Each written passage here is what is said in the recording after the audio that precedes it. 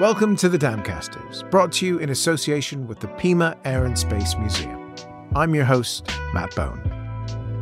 Hello, everybody, and welcome to the show. And I think we've got a good one for you because we're chatting to Stoney Stonich, who, as a young pilot with not a lot of hours on his ticket, he got a phone call to go work on a movie.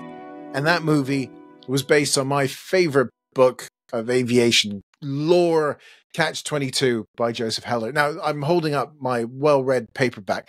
I say well-read. I take care of even my paperbacks so people don't even think they're read. But this has been read a few times and I adore it. I even have the fancy, expensive folio edition version as well, which has been read a couple times, which I know to folio edition aficionados out there, they don't like that sort of thing. But books are meant to be read, so read them, people. Anyways, Stoney is a bit of an aviation legend. He also helped form the North American Trainer Association as he had a T6 and managed to bring great numbers of T6s together across the States for many years. So this episode should have been recorded by Scott Marchand a while ago.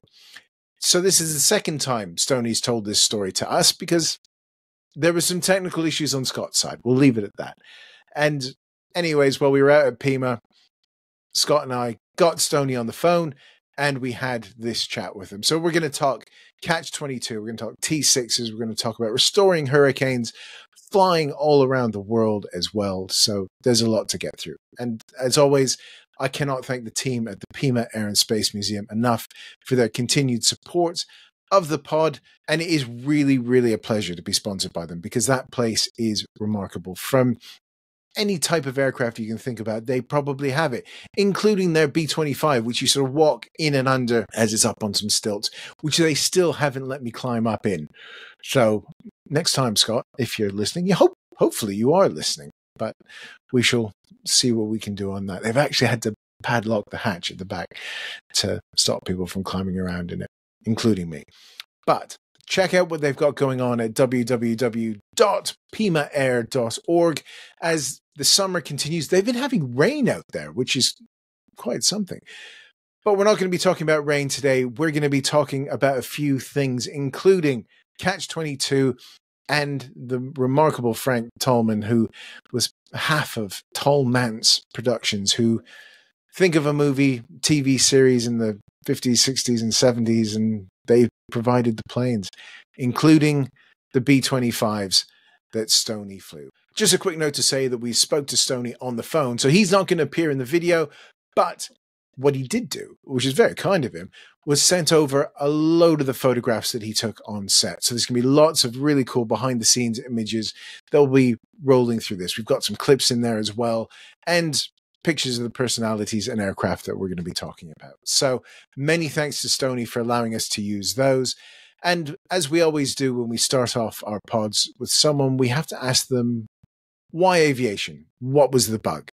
So let's find out what got Stoney flying. Let's get cracking then. So what started you off in aviation? What was the bug that bit you to learn to fly? Well, actually, my mother was the airport manager when I was 15, 16, 17 years old, and I had no thought about being a pilot. But when I was 26, started taking lessons at the local airport, which is Torrance, California Airport, named after, now I can't remember his name.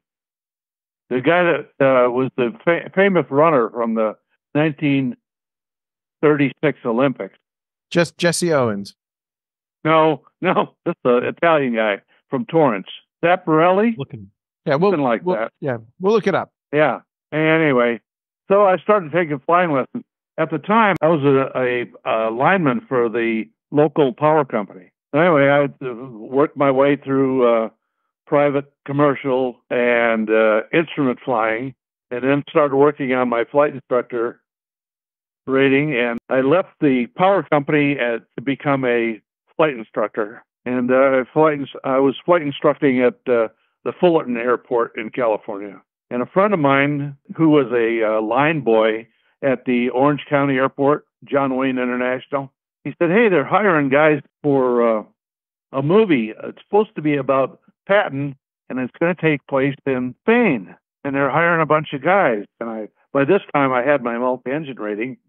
So I went and applied and found out it wasn't going to Spain. It was going to Mexico, flying a B-25. And then I got hired by them. I went to Paul Newhart Aviation there in Orange County and interviewed for the job, and they hired me and sent me to 1 week ground school to be a co-pilot on the B-25. And on January the 1st, 1969, we departed Orange County and flew to Guaymas, Mexico, where they were shooting the movie, I guess you'd say it. So what was that first sort of introduction to the B-25 like? Because you sort of got some decent hours by now, but when you're thrown onto that must have been a bit exciting. Well, yeah, the biggest multi-engine airplane I'd ever flown was a 160 horsepower Piper Apache. Then I'm getting into an airplane that has two 1,700 horsepower engines. Mainly, I was just the co-pilot. I did get to fly it, but not until after the captain I was flying with decided I was safe to solo, as we say in the aviation business. So I did fly the airplane some, but at first I did not. So did they have a training camp to get everybody up to speed on the aircraft and what they were? Well, we had, like I say, we had 1 week of ground school in the airplane, and then we went out and flew the airplane. Okay. And I've got a couple hours of flying the airplane before we went to Mexico. So what was that experience like, flying down to Mexico in a World War II bomber with a whole pile of other World War II bombers to make a movie? Actually, we went down there in 3 different flights. It had a total of 16 airplanes, but in the flight that I was in, we had 5. The first flight left on New Year's Eve, and then we left on the January 1st, and I don't remember, but I would assume the third flight would have left on January the 2nd. But they were behind me, so I don't remember when they left. Did you get involved in collecting any of the aircraft before you went down, or just the ground school and the training and off you went? No, they were purchasing those airplanes all over the United States, and people were either the people that were selling them or the tall man's pilots went out and collected them. So they had all 16 at Orange County Airport. What sort of shape were they in when you looked at them as a pilot? Were you sort of happy to jump in them, or do you think this thing looks a bit tired? I was too inexperienced to know any better.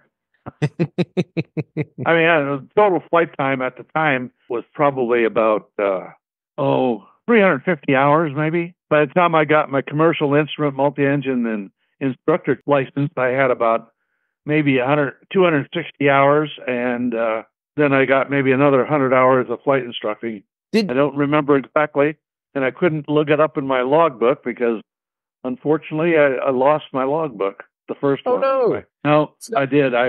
My car broke down on the freeway, and I didn't get back to it for a couple of days. That comes in later in the story, actually.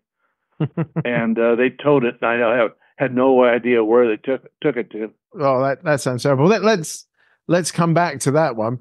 Were they telling you what you were going to be filming? Had they made much sort of splash about it being Catch-22? Had you read the book? Did it matter to you?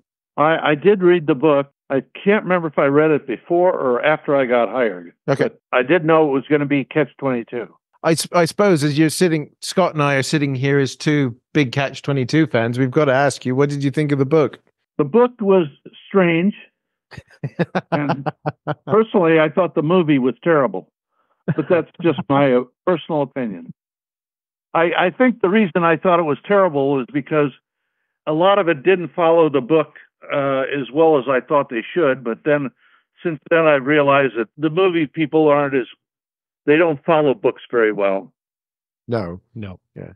You're a man after my own heart, Stoney. The book's always better. Yeah. Some of the stuff about, the way they talked, the dialogue in the movie, and the whole deal with Nate Lee's whore and all that just never went over with me. Yeah. We're all nodding heads in here. So, yes, we agree. We agree completely.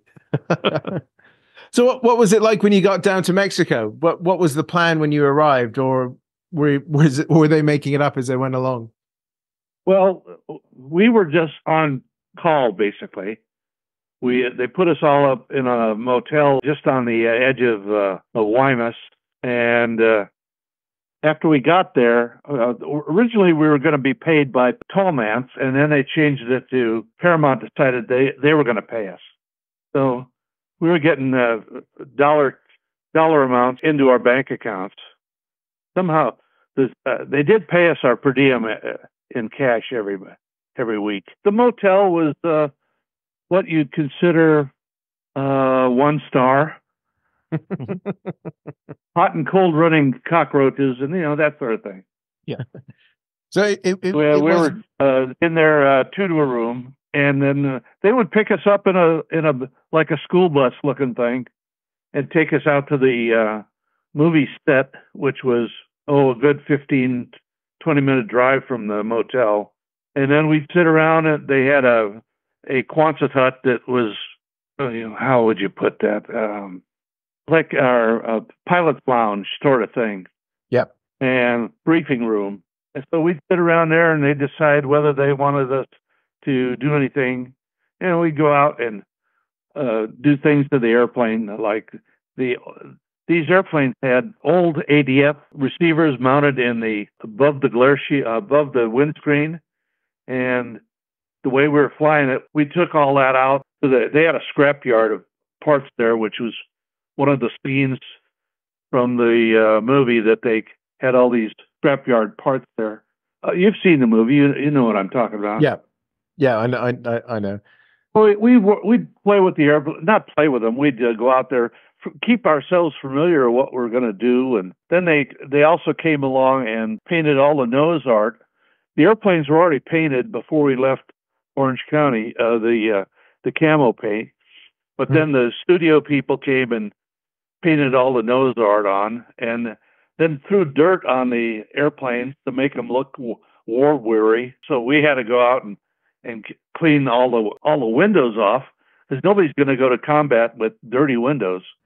What sort of planning went into the flying? Did they get you guys to practice things before they shot them, or I think we'll come to the takeoff bit in a minute, but just for the general flying, was there much going into it for what the director and the rest of the crew were expecting from you? Well, we did do some flying. We had to practice formation flying.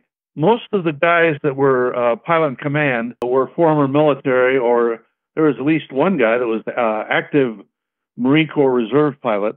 I'd say about 5 or 6 of the pilots were Borate bomber pilots on there, and this worked out for them because it was the off season for Borate bombing. And some of the guys that I flew with were either ex-military or Borate bombers, or both. We even had 3 pilots there that had all been in the same Corsair squadron in World War II in the Philippines. They're all retired Marine fighter pilots. So that must have sort of meant you had a good crew of guys to be working with. Trying to think of all of the guys that were pilot in command, I can't think of any of them that were bad. Of course, I wasn't ever flew with any of the co-pilots, so I have no idea what their skill level was. What was it like being on, for film buffs out there, the 1970s film set is sort of this holy grail of time. What was your observations of watching, Mike Nichols and everybody doing their thing? Was it exciting, or was it just boring waiting around till you got to do your flying? I don't know if you ever had any occasion to be on a movie set, but it's a lot of, well, let's do this scene, and then they do the scene. Well, I didn't quite like that one, so let's do that scene again. And sometimes they do 5, 6, 7 or repetitions of the same scene. The only time they didn't do much in the way of repetitions was when we were flying. They took what we were flying, the film that they took while we were flying, and bought that. They never had us do a scene again the same day anyway. Well, let's get to that famous opening scene with the takeoff, because what is in the film looks pretty hairy.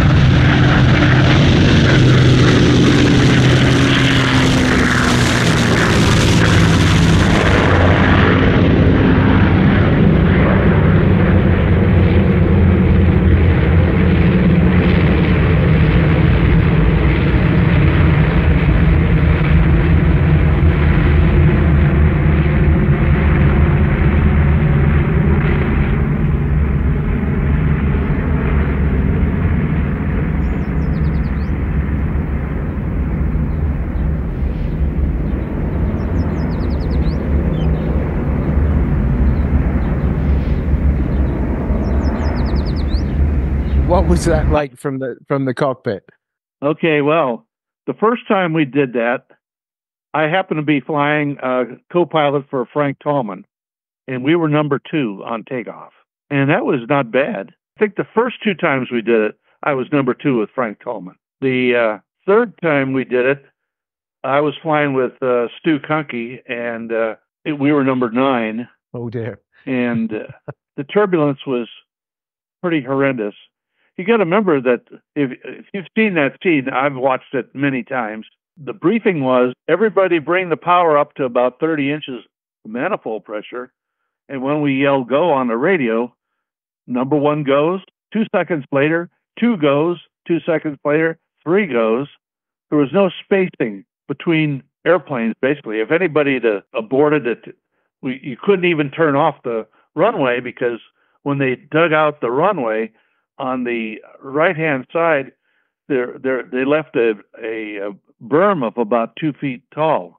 The other side, the left side, was all those tents and stuff that they built up, the hospital building and the headquarters building and all that, were all on the other side of the runway. So they said if you abort, take it all the way to the end and stop on the stand on the beach, but you had to go up a little hump there at the end to get to the beach. So that would have taken the gear off if anybody had done that. Fortunately, nobody ever had an abort on takeoff. The 4th time we did it, I was number 16. And are you familiar with the nose of a V-25? I am, sir, yes. There's an armored piece of glass that's kind of wider at the top and narrows down in the very nose of the airplane. It's probably about 2 inches thick, or 1.5 inches thick, something like that. It's a piece of armored glass behind where the bomb site would be. Anyway, a rock got picked up by one of the airplanes further up from us, and all the prop wash, because we hadn't taken off yet. And that rock come bouncing along, and it hit that armored glass on our airplane and cracked it. And then after takeoff, we had a governor failure on the left engine, and we had to shut the engine down and come back. Everybody else went off and do whatever they were doing, and we had to come back and land. That was the only bad thing that ever happened on the whole movie. So like what happened to Frank Tallman on the raft scene. So tell us about that. What happened to Frank? Well, Frank was, cutting the dummy in half with a L5 Stimson. Look! What does he say? He's coming back!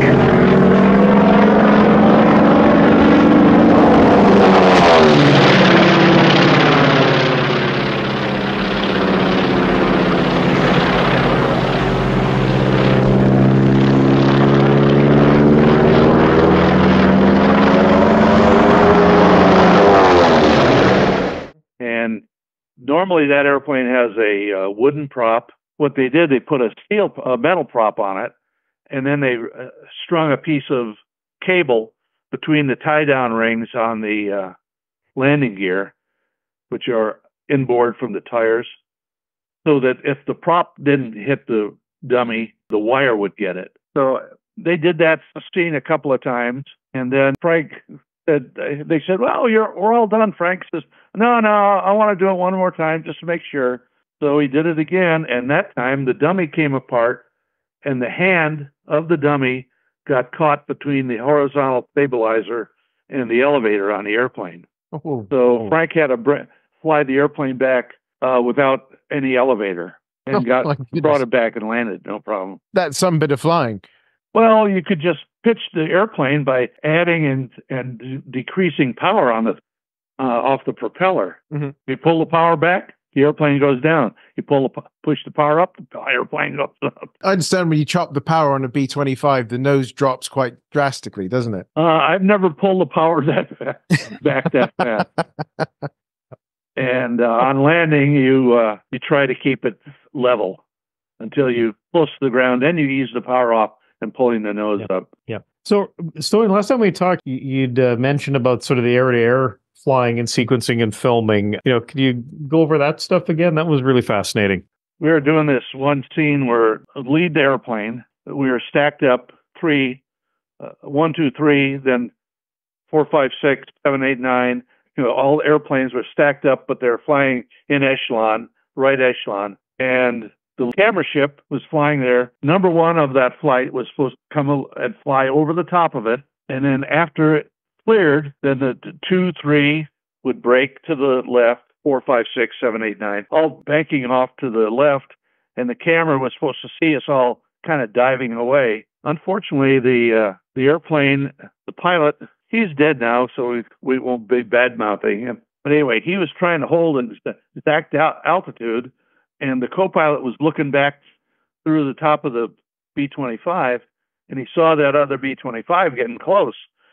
So he's pushing a little bit forward on the yoke, and Frank Pine was the pilot. He's pulling back to keep it from going down. The co-pilot is pulling back, and then once the airplane went away, the co-pilot took his hand off the yoke, and the airplane pitched up, which put the tail down. The cameraman, he was not strapped in. He would not wear any safety gear, and he was right there at the back of the airplane, and he was floating from the negative bit in the back, and the airplane he was floating there, and the airplane just flew off and left him. And he went out through the back of the B-25 and fell 4,000 feet to the water. And he wouldn't wear a parachute either. You sort of say to yourself, that's terrible. But then if the guy refused to wear any safety gear, you do have to wonder. Well, he was an Englishman. That would explain it. Yeah, that explains a lot. Anyway, he was in a helicopter in a previous movie with a James Bond movie where James Bond is escaping in a gyrocopter. Yep.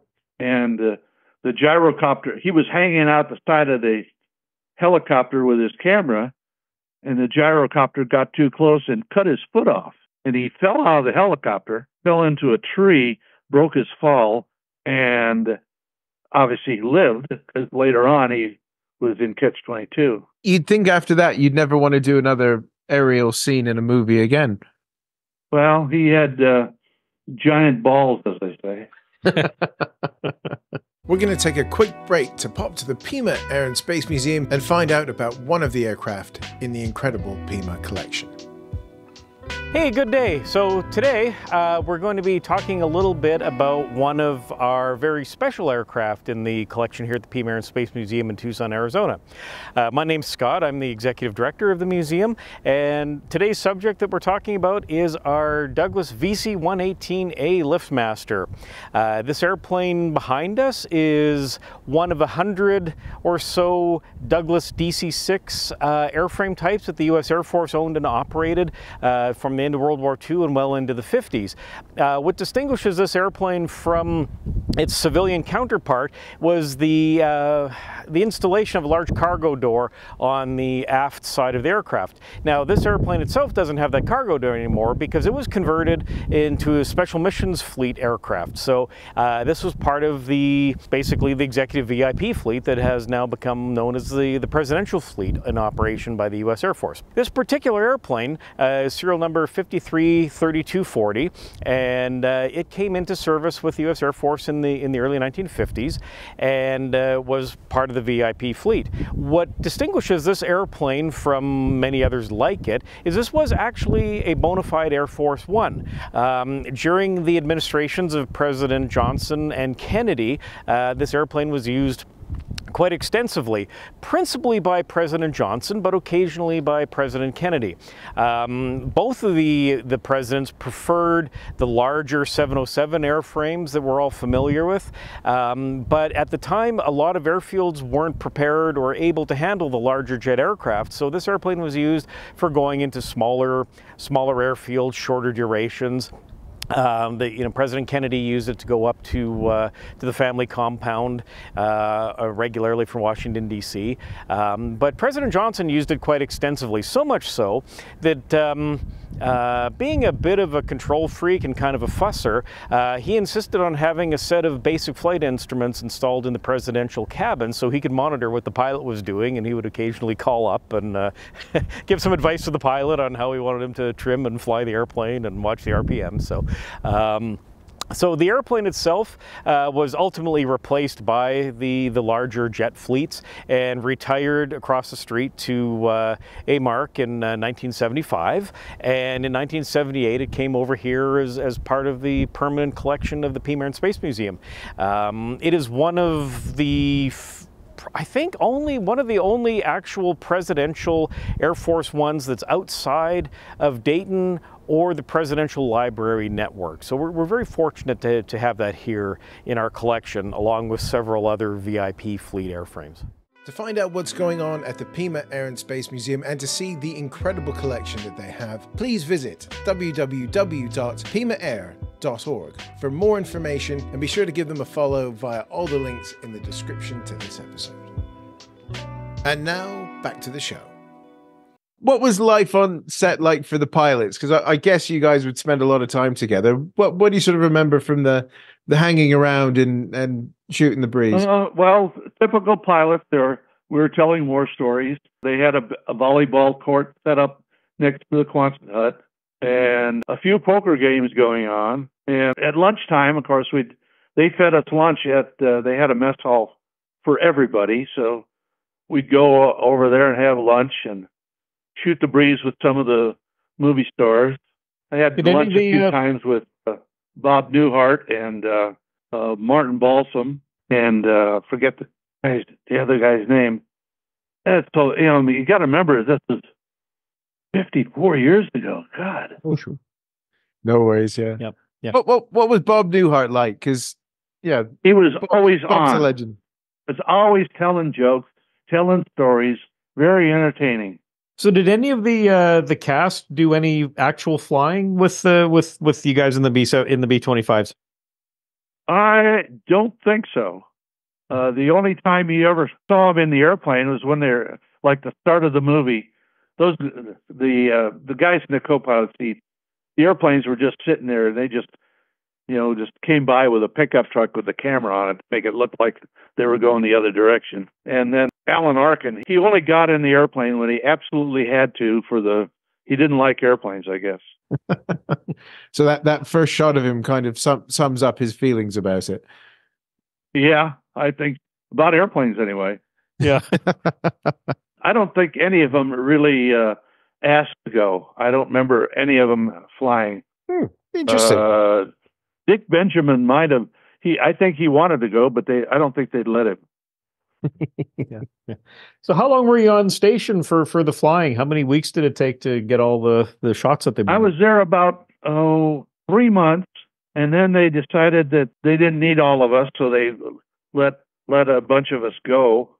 They brought a DC-3 down from the States and picked us up and took us back to Orange County. And then 3 weeks later, they wanted some of us back. So I went back down, finished up the filming there. I didn't get back home till June, first part of June, I guess it was. So they didn't have as many crews as they did originally. So when it time to go home, I took a B-25 back to Orange County, went back to Wymus, picked up another B-25, went back to Orange County, went back and got a third one and brought it back. And then I stayed on working for Tallman's for about a month or 6 weeks on payroll, but not doing anything. They were supposed to get another contract, and that fell through. So then they let me go.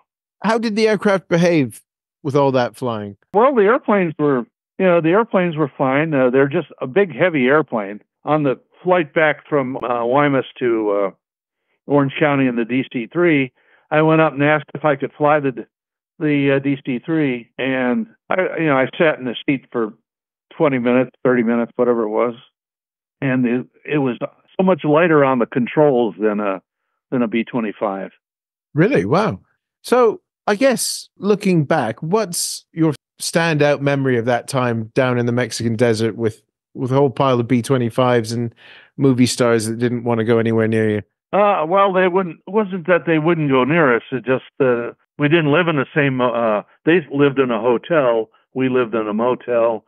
We just didn't see them except on the shooting site, and had no real reason to interact. What did you do next? Because Scott's told me about your involvement with the T6 as well, and that sounds fascinating. Well, I've done a lot of things since then, but yeah, I after the movie was over, I used some time off to go and get a airline transport pilot's license, and then I got hired by PSA Airline Training School in San Diego, and I taught Japanese student pilots for about a year. And then I went to the Marshall Islands and flew for the U.S. Army as a civilian at the Pacific Missile Range, flying Caribous and C-54s inter-island, taking people to work. From there, I went to work for World Airways as a flight engineer, second officer on a 707. And that was in 73 when the big fuel crunch hit. So I was out of work. And I got a short contract with Egypt Air. That didn't work out. And I wound up going to Saudi Arabia for 3 years. Started out as a light twin captain. And after about a year and a half of that, upgraded to captain on a 737. Then I came back to the States and went back to work for World Airways after being furloughed for 4 years. And I flew for them till I was 50 years old. When I came back from Saudi Arabia and was working for World, I met my present wife, and we got married in 1980. 2 weeks later, we bought a T6. Is your wife a pilot as well? No, she was a crew scheduler for United Airlines. Oh, right.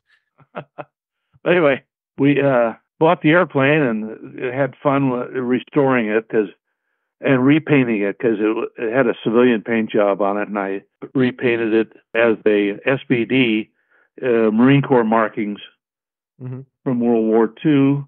Actually started the war because the star I put on it had the meatball in the middle of the star. Yeah. So we were at the Reno Air Races in 1985, and I was talking to this. We'd already been members of this group called the T6 Owners Association, and the fellow who ran it had gotten divorced and hadn't done anything with it for over a year. So we were talking to him at the Reno Air Races, and he says, we'd like to get your membership list, and because we want to invite them to come to a T6 fly-in in October. And he says, oh, you want it? You got it. He said, so at that time I had a Chevy van, and I went over to his hangar, and he had like 4 or 5 cardboard boxes full of all kinds of stuff, and we just loaded them in my car and went home and started going through it and writing letters to all these people to see if they wanted to do this get together. Some of them were in other parts of the country, and we decided we'd start what evolved into being the North American Trainer Association, but we started publishing a newsletter for it, and then that evolved into a magazine, and we did that for 31 years. And then in 1987, we went to the Warbird Operators Conference in Dallas-Fort Worth and got together with the CAF and the T-34 Association. What we wanted to do was standardize formation flying in air shows. So we all got together and we talked to the FAA about it, and they said, yeah, well, we were going to change the FARs about formation flying. And we said, hey, if you'll let us just run a standardization program among warbirds, then you won't have to mess with it. That's how the formation flying bit at air shows got so standardized. And we had a good time doing it. 1988 was the 50th anniversary of the first flight of the T6, and we had a get-together in Kenosha, Wisconsin, and we wound up with 106 T6s. Wow. That must have been And then every 5 years after that, we'd pick a place and we'd get together, and almost always it was somewhere in the Midwest where you could fly. The ones that wanted to do it would fly into Oshkosh and be on the flight line there. So what about you now? Do you still fly, or are those days behind? No, after I sold the airplane, and I continued for another year or so. When I was 50, I quit World Airways and went corporate flying. Okay. Flying King Airs.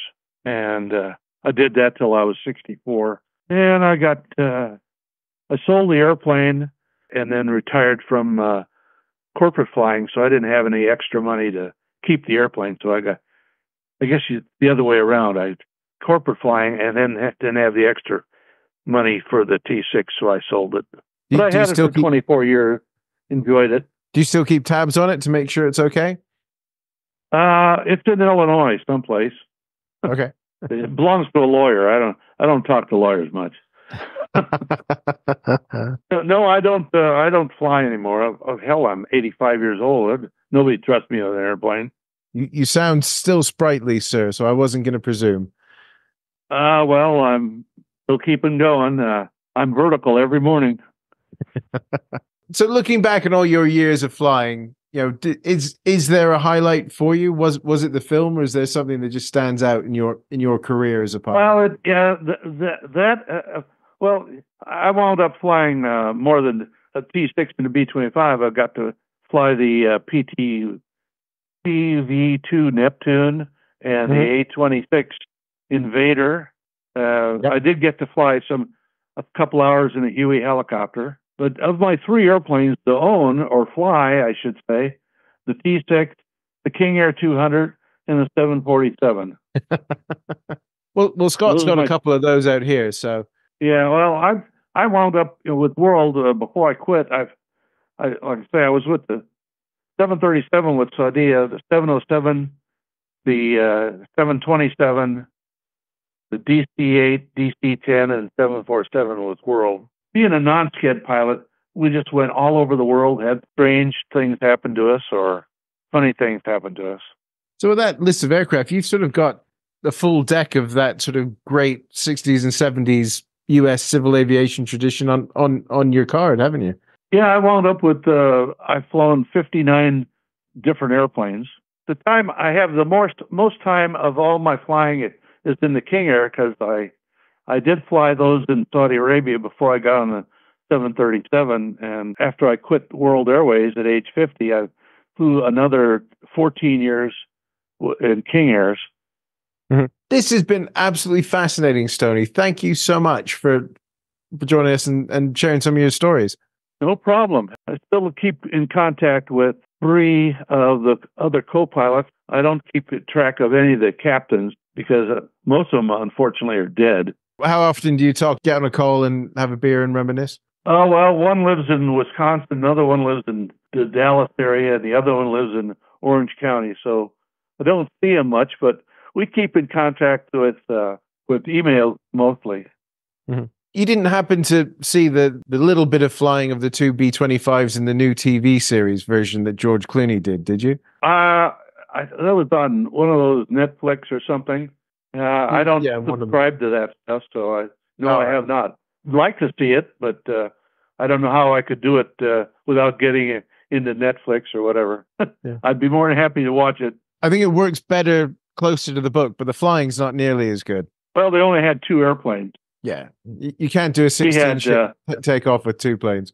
Yeah, we had 17 airplanes, of which one they destroyed. As you see the one burning up in the movie. Yeah, that one was bought over in Baja someplace, ferried over to Guaymas, gear down, and then they burned it up for the scene in the movie. And then after the movie was over, that I was told that Paramount had to go in and take everything that they brought in there, all the spare parts and everything. They had to ship all that stuff out of there. Either that or figure out a way to give it to the local Mexican. How do you feel about knowing that those aircraft that flew on that movie are the reason we still have B-25s flying around today? That's quite a legacy, really. Oh, I wouldn't doubt it. I mean, there were a couple of them I know were lost. One of the Tallman ones were destroyed doing a drug run down in South America someplace. Oh, dear. A lot of them are in museums. The one I flew mostly, well, the first half of the movie, I should say, is in Grissom Air Force Base. There are others that are scattered around museums and flying. The one that was abominable snowman ended up at the RAF Museum and is now at East Links Museum up in England, and they're trying to get her ground running again. Only 100 gallons an hour? What the hell, per engine? They're also trying to get a Lancaster flying as well, so you can see the type of people they are. I look at a lot of different aviation websites, and the Lancaster to me looks so antiquated, even compared to the DC-3. I don't know why. It's just a flat compass on the instead of one up on the instrument panel. Just never could figure that one out. But when I moved my airplane up here to Washington from California, I hangared with a Hawker Hurricane. Now you're speaking my language, sir. I love that aircraft. Well, it's out in Virginia with that Warbird Museum there in Virginia. But yeah, I hangared with that Hurricane for probably 7 or 8 years. I helped the owner restore it because it wasn't flying when I got here. Right. That was another thing I thought was kind of strange. I mean, the gear handle and the flap handle are the same handle. Yeah. It's that big H box down on the right-hand side, isn't it? Yes, exactly. Looks like the gear shift out of a sports car. It shocked me the first time I saw it. It's like 4 on the floor, but doesn't quite do the same thing. Now, when I hangared with them when I first started, the wings weren't on yet, and it was all in silver. And then they had a hell of a time getting the proper bladders for the air brakes. The friend of mine that owned it, he's passed away now, but he bought that thing up in Canada. You know who Harry Wyatt is? I've heard the name, yeah. Yes, I visited his farm when I was a kid. Yeah, he's got, I think he's passed away too, but he had, and Neil they got together and they bought a couple of Hurricanes, and Neil bought the fuselage and 2 wings and got everything down here to Vancouver, and found out I can't remember if he had 2 right wings or 2 left wings, so he had to do some horse trading to get the other side done. And then, of course, he had to redo all the woodwork on the fuselage. We've taken a good chunk of your time, Stoney. I just want to thank you so much. This has been so much fun chatting with you. Thank you for joining us. Well, no problem. As I said before, I'm retired. I'm usually here if you have any more questions. Oh, I'm sure I'm going to think of things as soon as we stop chatting. Okay. So I'll be in touch. But thank you so much. Okay. What the hell are we doing? Yo, Sarian, it's not our business to ask. Whose business is it? 4 minutes to target. You ready to take us in, Yossarian? Get ready to dump. What are you doing? We're not there yet. Get away from there, on Bob. Come on, Yossarian, you're going to screw up the whole mission. What's going on, Yossarian? Get ready to turn. Yossarian, what are you doing? What? Get it out, Yossarian. Ready to turn. Hey! Look!